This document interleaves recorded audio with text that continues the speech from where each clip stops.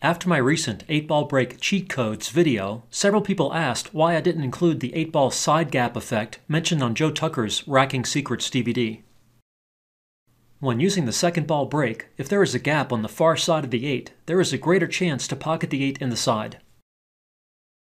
In this video, I look at odds for how often the 8 goes with the side gap. I also show how to read a rack to take advantage of this effect. All breaks featured are on a Valley bar box with no table training or racking template. The cloth in the rack area is fairly worn and marked up, so the balls, which are also old and beat up, don't usually rack tightly, so the results should be consistent with typical 8-ball league play. During my testing, sometimes I added a piece of tissue paper here between the 5 and 8 to artificially create a gap when the rack was tight. Other times, the gap was already there naturally after attempting to rack tightly. And sometimes I just nudged one of the balls by hand to create the gap. This isn't acceptable in actual play, but I wanted to make sure there was a side gap for every break in this video. Here, there was a gap on both sides of the 8, so I nudged the 6 to close one, leaving a gap only between the 4 and 8. Concerning reading a rack, after the balls are racked, either by you or your opponent, you can inspect to see if there's a gap on either side of the 8. If there is, and you are using the second ball break, you should break from the opposite side of the table. Here, there is a gap between the 11 and 8, so a break from the opposite side gives good results. So again, if there is a gap on the left side of the rack, break from the right side of the table.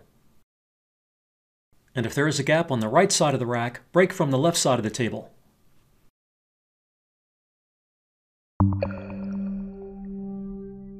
In preparation for this video, I hit 47 second ball breaks with a side gap.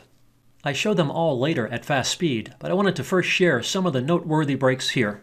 Here are some examples of making the 8 on the break.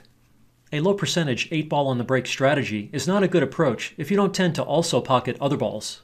Fortunately, as you will see in the statistics section later, other balls are also made often with the second ball break, even with the side gap. As with my previous second ball break video, the most common ball to pocket is the far corner ball. Here are some examples.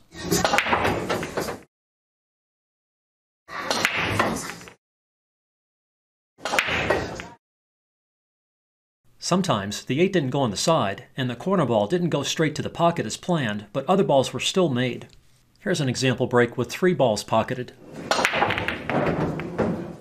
There is a little randomness in break results, especially on a bar box, where the racked balls might have more variability. That's one thing that makes pool interesting. The layouts after the break are always different, with a great variety of challenges to solve.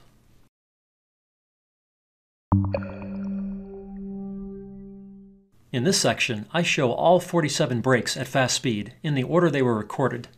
I will summarize all interesting statistics in the next section. I've added some background electronic music for your listening pleasure. Enjoy!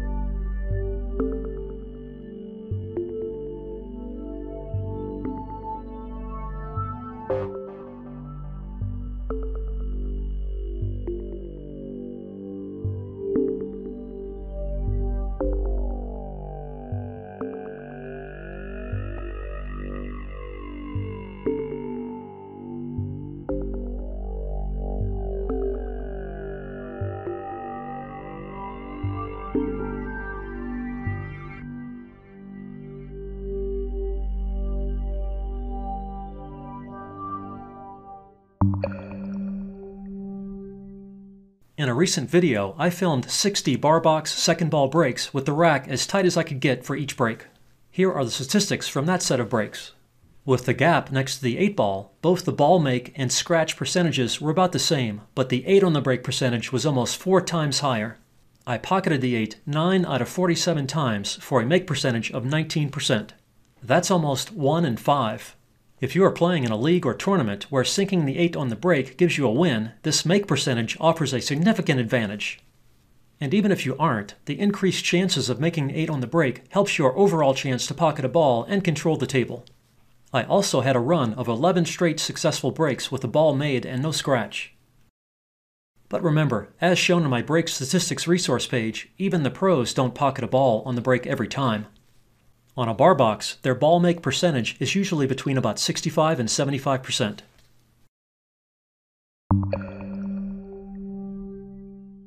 I hope you enjoyed my series of videos dealing with 8-ball break strategy.